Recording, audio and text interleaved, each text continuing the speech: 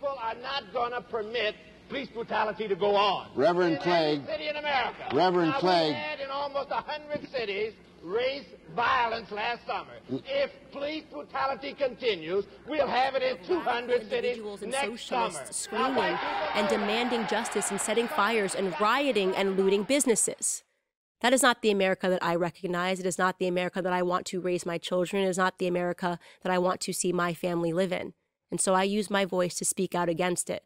My question is, why don't you? And black people have decided they're not going to tolerate oppression any longer. You know what it is. Technique.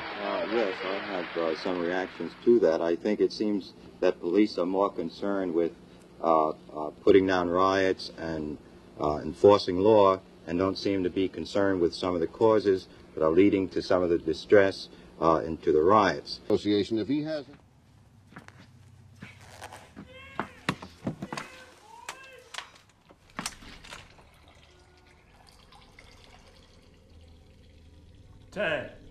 We'll get back to you. Chief Jenkins, can you pull some of these strings together from your point of view and get some balance out of this discourse? Well, I'd like to say at this point that I regret that this nation has a very serious problem that we must find the answer to it.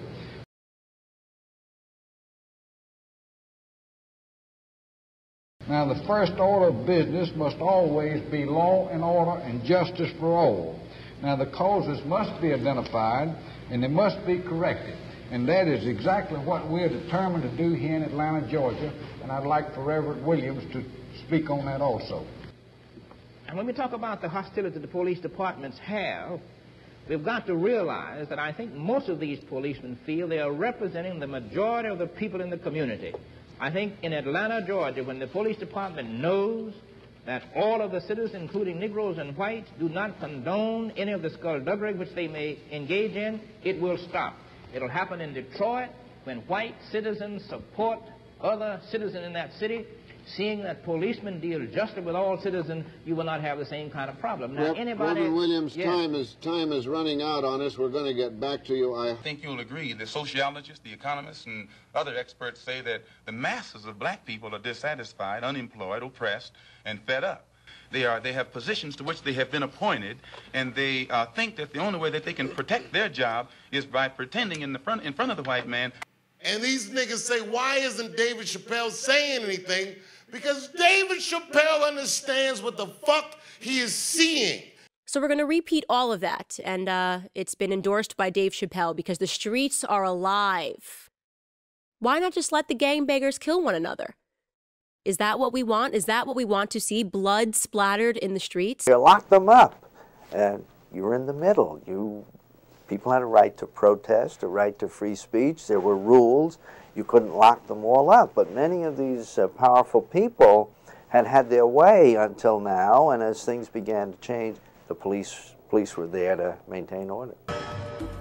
But when the answer to your problems come knocking on your door, are you ready to stop hanging on to your hang-ups? The ordinary person. Now, the ordinary person also is aware that policemen can abuse this authority. What was one of the shocking things of the 1960s, that we had this incredibly dumb generation of people that were shocked that policemen abuse authority. By people. You have to set an example if you want others to do right and live a highly disciplined and a highly moral life of high morals. But you're pushing us to it. You're leaving us no choice. We're asking, we're begging. The students up at Columbia, they ask. The brothers down south ask. The brothers in Latin America, the brothers in Africa, they're all asking. All they're doing is asking. Our fathers asked. Our grandfathers asked. The presidents of our universities, our colleges had to go to your back doors to beg that their children be given just enough money so that they could be taught something to live off. And yet still they asked and asked and asked, and you refused to give them anything. I asked him, what did the Negro community want? He wants freedom, justice, and equality for the black people here in America, which you agree they don't have. I don't think that those policemen themselves would deny that they're devils, nor would any Negro who witnessed such a deed deny that they are devils. Well, about the other part of it, there's no justice here for us black people. There's no future for us nor our children in civilized America. And I didn't make that up. He said it in his own And he's correct in what he says, sir. Well, what does it mean? Does it mean you're going to get out, or it what? means the same thing that Attorney General Robert Kennedy means when he says that the #1 domestic problem in America is the race problem, that it is almost impossible to solve it. It's almost impossible to give justice to Negroes. I want to share part of my good fortune with you. He has no reason to. I think there's going to be violence, see, because there already has been. I mean, when people try to free themselves, they kill Negroes in the South all the time. The Negro man has been emasculated and destroyed by the fact that every time he stood up, he got just snuffed out right there. So I don't think there's any question but that there's going to be violence and brutality. But my attitude is that the brutality and the violence shouldn't become the reason that you want to be free. But that's a very personal thing, the freedom is. See, the question isn't what is freedom to me, it's what price freedom. Because sometimes the price that you pay for freedom is the very thing that makes you a slave again. That's what I think happened in Russia in 1917. But I know that there's going to be violence. I mean, I think it gets blurred, especially the individual. If I face you violently, see, who knows where that violence began? See, I mean, I might, if I face you with a gun and I got orders to kill you and you got orders to kill me, then we can't really deal with each other. Well, you're a target and I'm a target. So you can't really talk about that. But you can talk about the larger thing, the much more universal thing. The reason that you're there, see, is really not to kill, but to free. God, do you believe that? Definitely. You do? Definitely. We're going to have to leave it at that. And Malcolm, I'm sure he's done a good job in rehabilitating you. It was a pleasure to have you on City Desk. I'm in Chicago for the next 3 weeks at the local mosque at 54th and Greenwood for a special lecture series.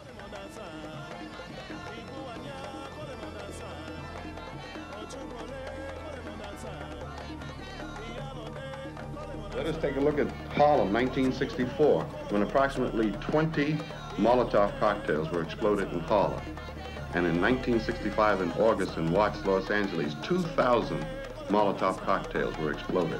I think that we are developing more sophistication, and I think in the next uprising, and I suspect it will probably come either in Washington, D.C. or in another unnamed city, where you're going to find 5,000 Molotov cocktails used. Whoa! And they call me the Big Pill.